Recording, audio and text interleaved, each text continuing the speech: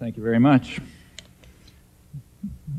I suppose the second greatest pleasure in the world is to be present when one of your former students and colleagues receives an award.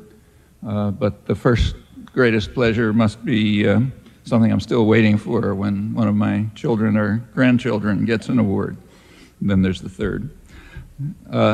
When I'm scheduled to give a talk somewhere, I naturally try to find out something about the audience and their special interests and concerns.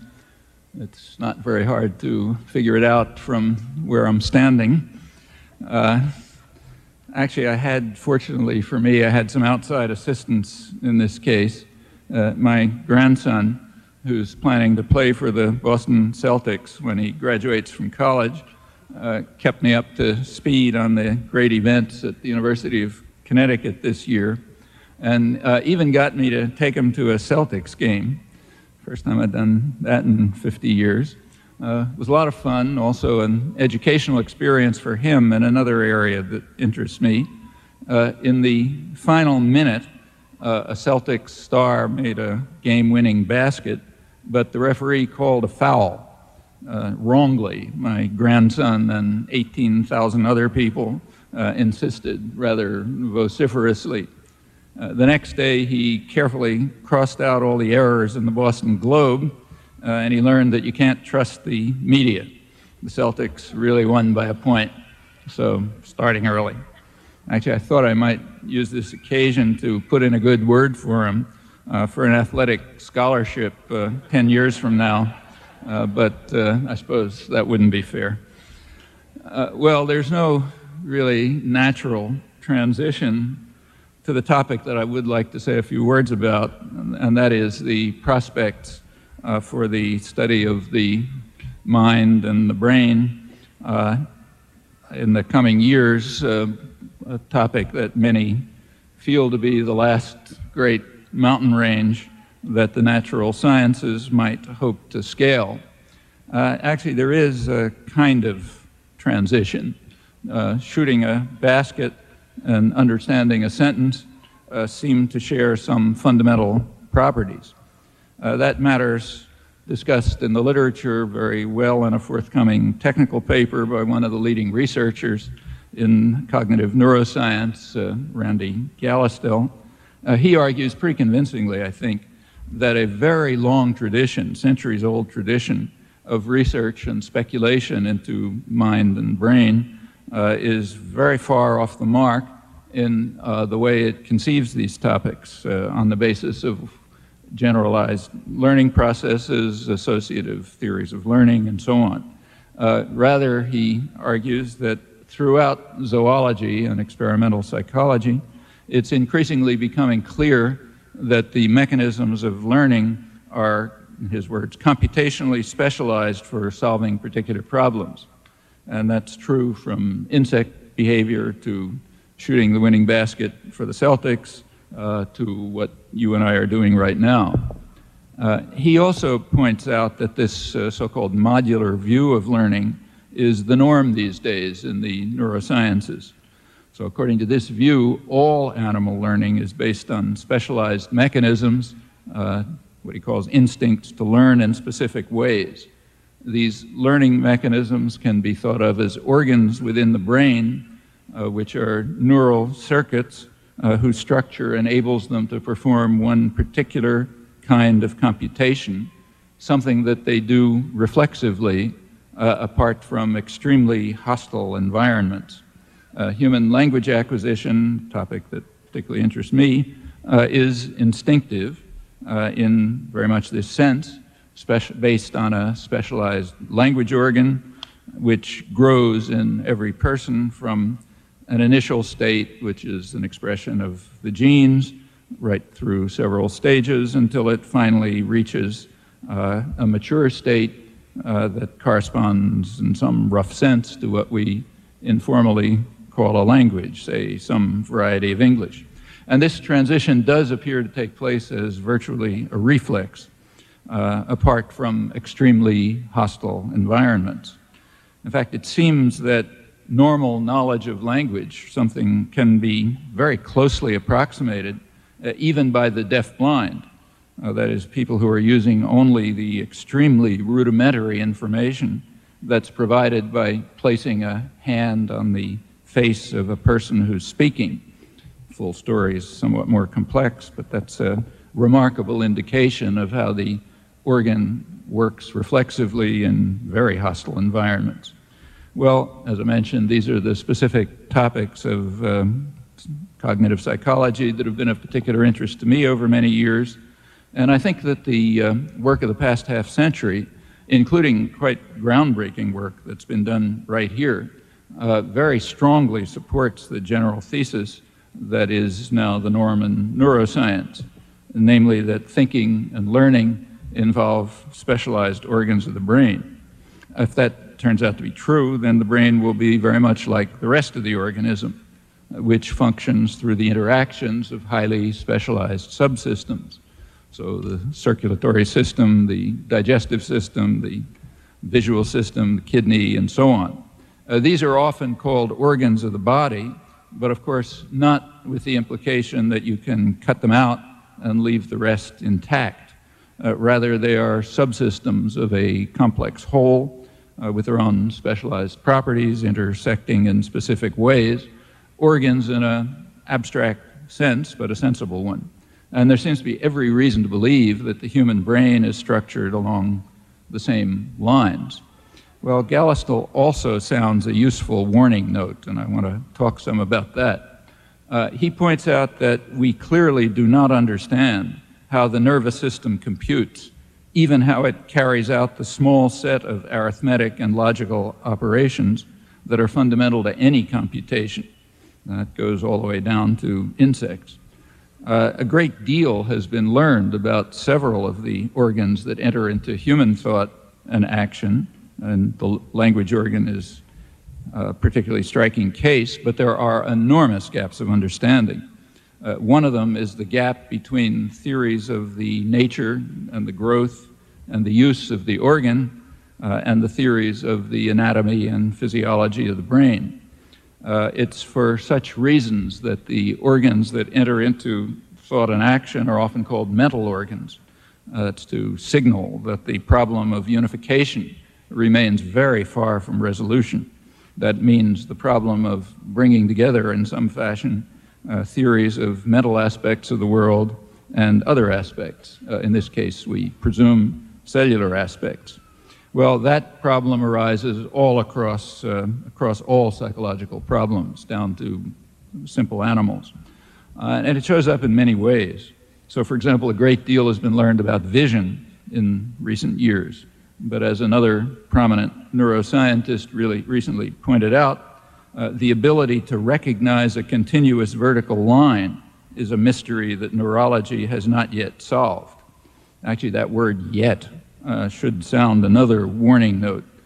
No one knows how long yet will be and what might be necessary even for this problem to be solved, let alone what changes might be necessary in basic fundamental science if there's going to be any hope of relating mental aspects of the world to others.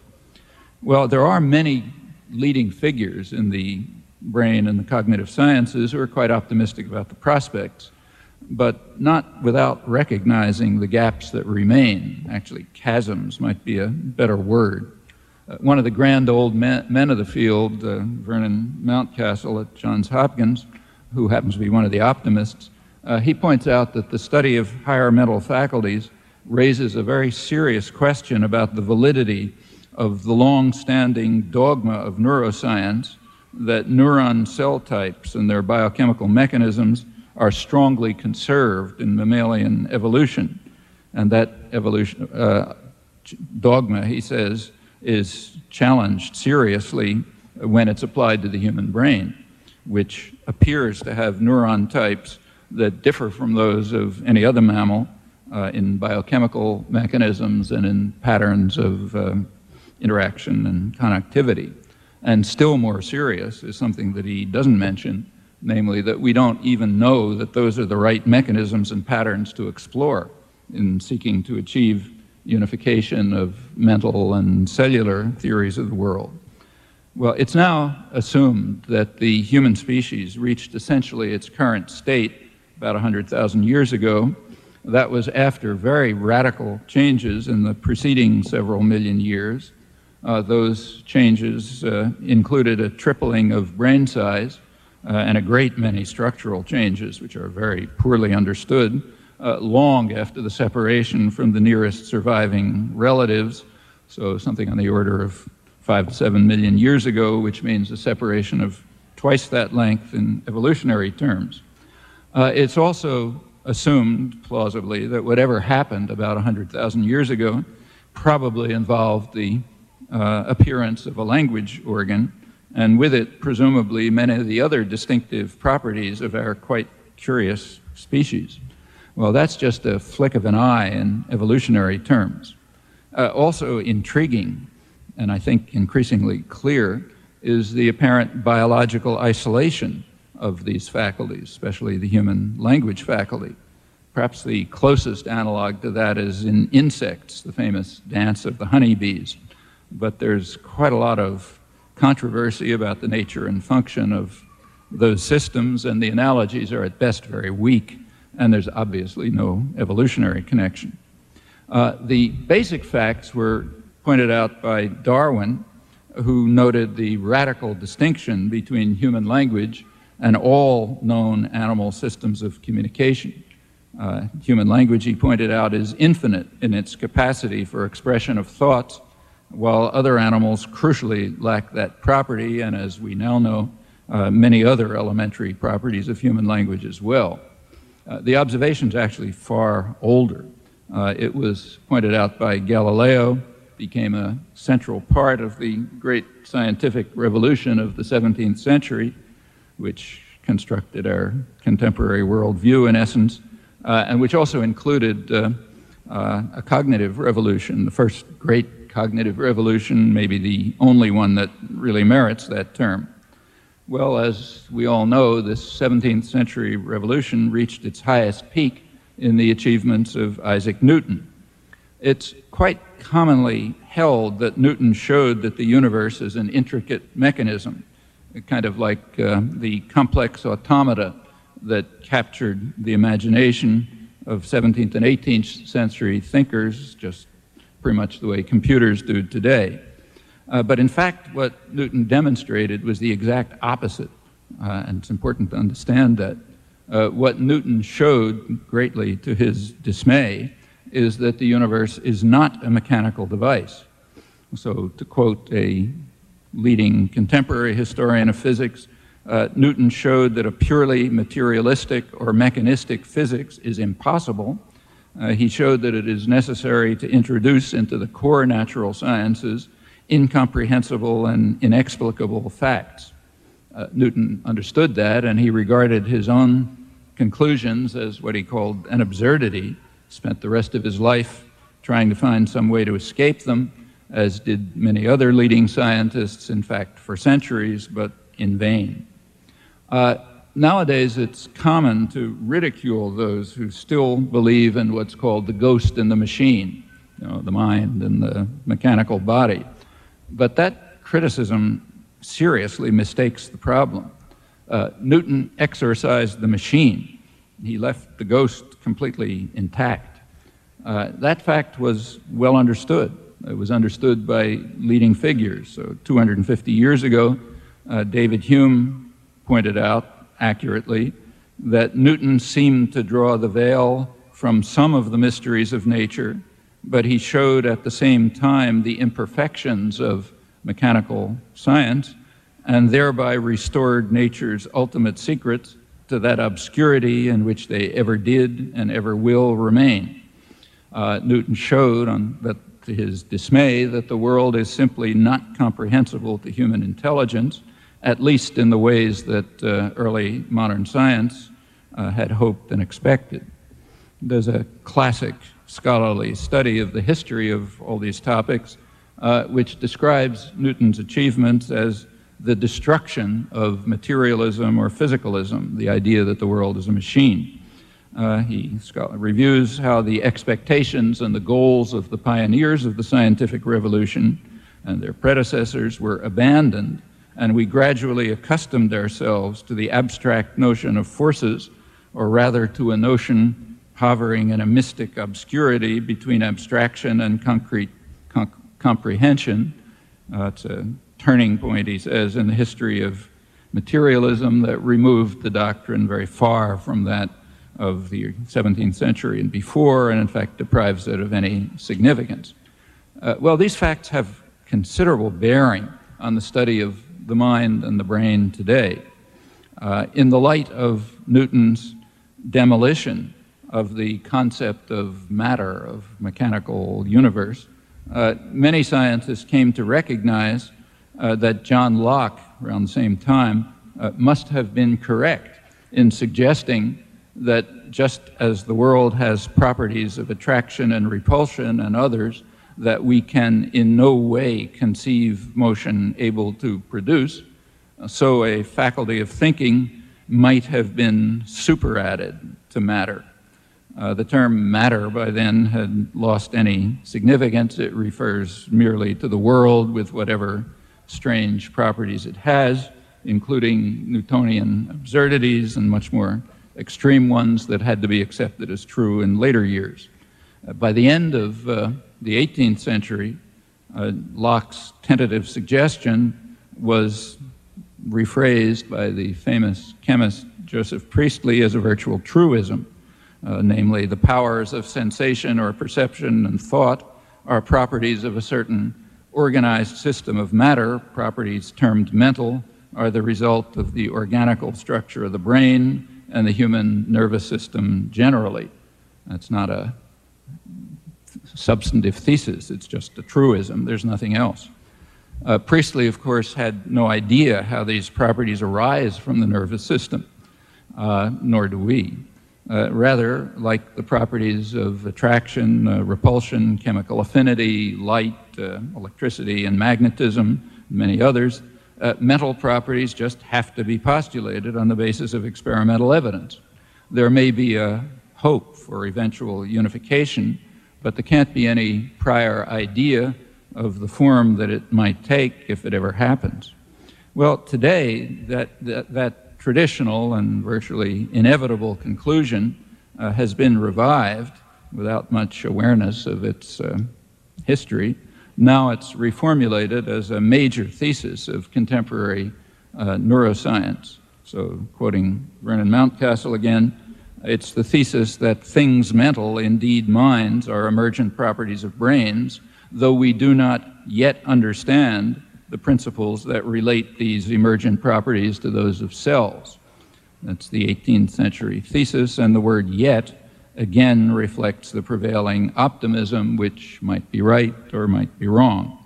But whatever speculations one may have about the prospects, the thesis isn't new, the thesis is a traditional one, and in fact a direct consequence of Newton's exorcism of the machine. Actually, the history of chemistry provides very revealing lessons for the study of mind, mental aspects of the world, and the course that it might take. Chemistry, of course, is hard science. That's right next door to core physics and the rather misleading standard hierarchy of reducibility.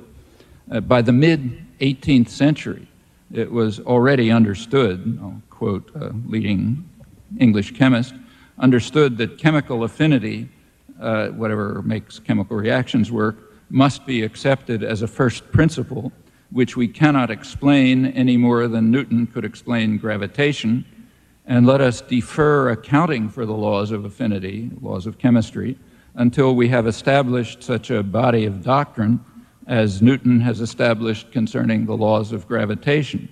And that, in fact, is what happened. So chemistry proceeded to establish a rich body of doctrine. Quote a contemporary historian of chemistry, its triumphs were built on no reductionist foundation, but rather achieved in isolation from the newly emerging science of physics. And that, in fact, continued until very recently, actually until the time when I was in school, which doesn't seem so long ago to me at least. What was finally achieved 60 years ago by Linus Pauling was not reduction. Important to understand that. It was unification, quite different. A few years earlier, in 1929, Bertrand Russell, who knew the sciences quite well, observed that chemical laws cannot at present be reduced to physical laws. But his phrase, cannot at present, was shown to be wrong. It turned out that chemical laws cannot in principle be reduced to physical laws as physical laws were understood. Physics had to undergo radical changes, mainly in the 1920s, in order to be unified with basic chemistry. Physics had to free itself from intuitive pictures and give up the hope of visualizing the world, as Heisenberg put it. It's another long leap away from intelligibility in the sense of the scientific revolution of the 17th century. Well, as recently as 70 years ago, before the unification was achieved, chemistry was regarded by prominent scientists as just a calculating device. That is a way of organizing and predicting the results of experiments, but without any reality, because it had not been reduced to core physics. And that topic was hotly debated in terms which are very similar to the debates that dominate much of contemporary thinking and about cognitive psychology, philosophy of mind, mind and brain. By the 1930s, it was understood that that debate had been totally pointless.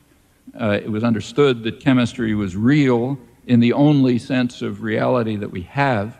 It was the best theory that could be constructed to understand chemical aspects of the world, and we can do no better than that.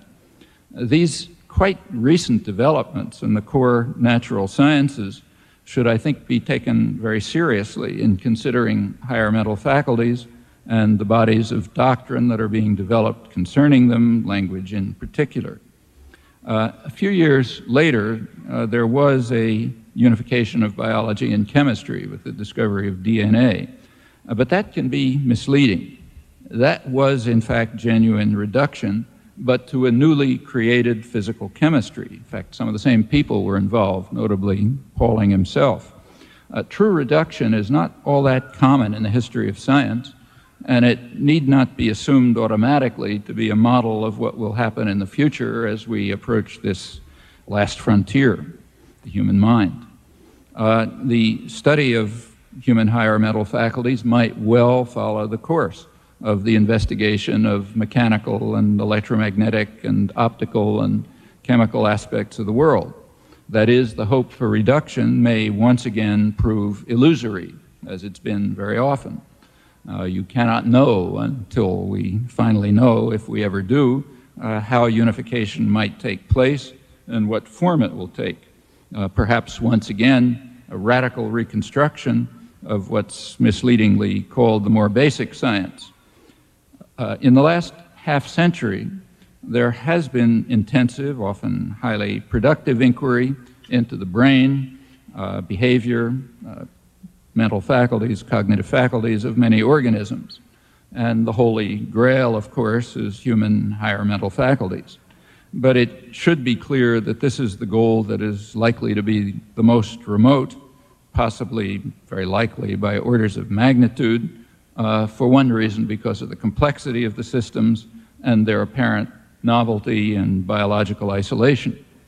Another serious barrier to inquiry is that direct experimentation is excluded on ethical grounds. I should add, today it's excluded. Not very long ago, practices were quite different in ways that we would now find extremely shocking. A lot is known about the visual system of humans, but that's on an assumption, on the assumption that it's rather like that of other mammals, including other primates.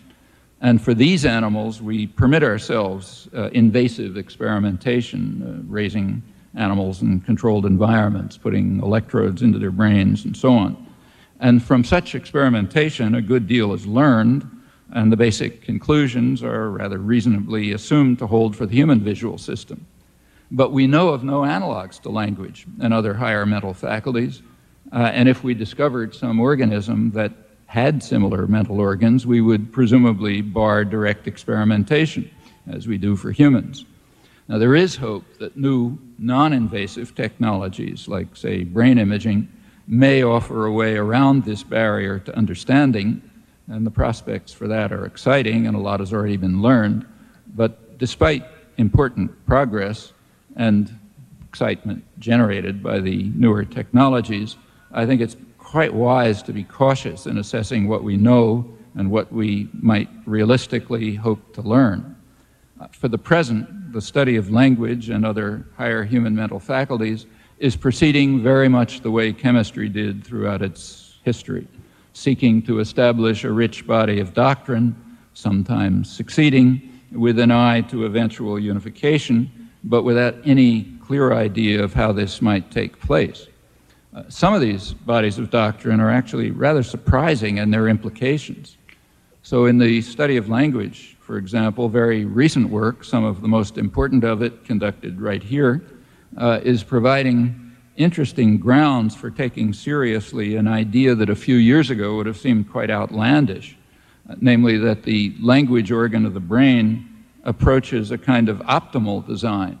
That is, that it is in some interesting sense an optimal solution to the minimal design specifications that the language organ must meet to be usable at all. Now, that's not at all what one expects to find in a highly complex biological organ. You do expect to find it, and do find it, at the very simplest levels, say study of cell division or the structure of viruses. But it's been commonly assumed that evolution is a tinkerer, in the phrase of Nobel laureate François Jacob. Evolution sort of does the best with the materials at hand, and the best turns out to be rather messy and convoluted.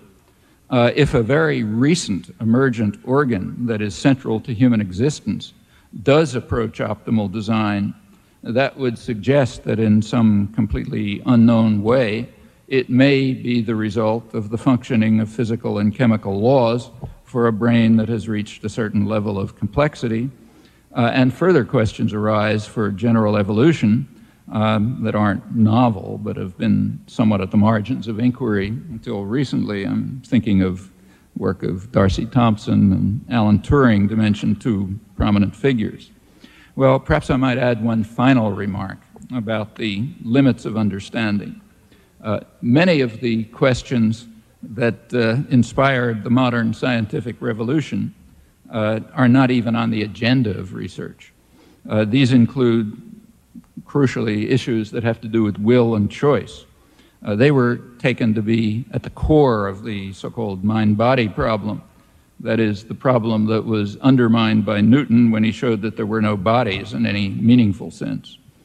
There has been very valuable work about questions like, say, how an organism executes a plan for some integrated motor action. So how a cockroach walks, or a person reaches for a cup on the table. But no one even raises the question why this plan is executed rather than some other one, apart from the simplest organisms. And that's even true of the things that appear to be more or less passive, like, say, visual perception, sometimes thought of as a kind of reflexive, passive operation, though it really isn't. Just recently, two well-known neuroscientists published a review of progress in solving a problem that was posed in 1850 by Helmholtz. Namely, even without moving our eyes, we can focus our attention on different objects at will, resulting in very different perceptual experiences of the same visual field. The phrase "at will" points to an area beyond serious empirical inquiry. It remains today as much of a mystery as it was for Newton at the end of his life. He was still then seeking some subtle spirit, as he called it, that lies hidden in all bodies and that might, without absurdity, account for their properties of attraction and repulsion, the nature and effects of light, sensation, and the way in which members of animal bodies move at the command of the will, all comparable mysteries for Newton, as many of them remain for us. In the 17th century, the ordinary use of language was taken to be the prime illustration of this mystery, and for reasons we should not lightly dismiss. Well, for some of these mysteries, quite extraordinary bodies of doctrine have been developed in the past several hundred years, some of the greatest achievements of the human intellect, and there have been some remarkable feats of unification as well, quite surprising ones. How remote the remaining mountain peaks may be, and even just where they are, we can only guess.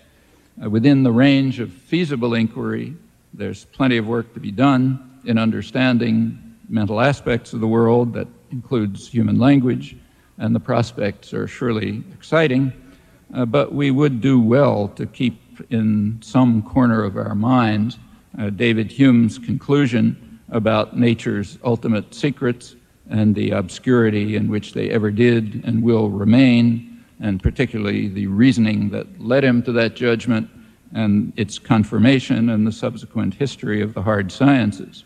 These are matters that are sometimes too easily forgotten, I suspect, and that merit serious reflection and possibly someday even constructive scientific inquiry. Thank you.